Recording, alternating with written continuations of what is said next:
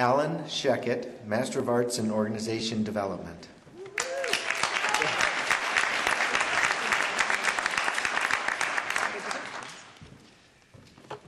My name is Alan Sheckett, and I am a Fielding graduate.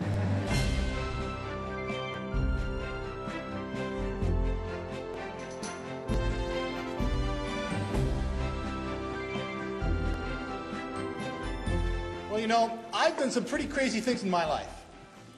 And I was sitting at my desk one day. I'm an engineer. And I was sitting at my desk arguing about 1,000th or 2,000th tolerances, and I was thinking, there has to be something more.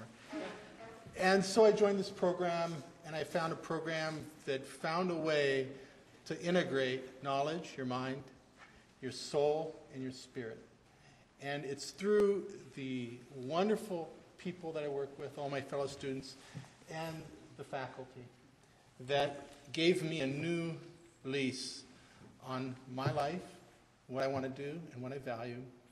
And I thank most especially my wife of 27 years, is that right? 27? Yeah.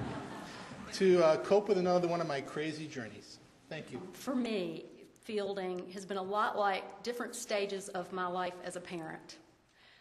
There were times that I had no idea what the hell I was doing and how I was going to get through it. But because of the space that all of you create, what I did was what I do during those tough times as a parent is I went into that deep place within myself that is wonderful but that I forget is there. And I just pulled it out. What a wonderful, rich opportunity to get to know what's in the minds and hearts of you via online. I never thought it could happen. Several of us have said that. But it's just incredible, and there's a part of each of you that I worked with that I will take away. The greatest lesson for me is to know that you can extend yourself, that you can stretch yourself, and that even though it seemed at times, you know, at 1 o'clock in the morning and I had to post or I had to finish a paper, it seemed unsurmountable and it seemed really hard to do, I did it. And I would stretch myself to do it, and I think it's a great lesson for my kids to tell them that sometimes it doesn't feel like you can do it. Sometimes it doesn't feel like you have what it takes, but you try it anyway, and you get it done. My sons, Jack and Ben, who believe that Pizza Hut pizza and Subway sandwiches are homemade meals. You know, I come from New England, and I work at Disney, so in my warped sense of what is important in life, I've always thought that it's the Ivy League schools that retain all the talent and all the knowledge. I've always thought that it's your big, expansive enterprises where all the best thinking was done. And what I learned here at Fielding was that genius lives in so many places. It lives in Kathmandu.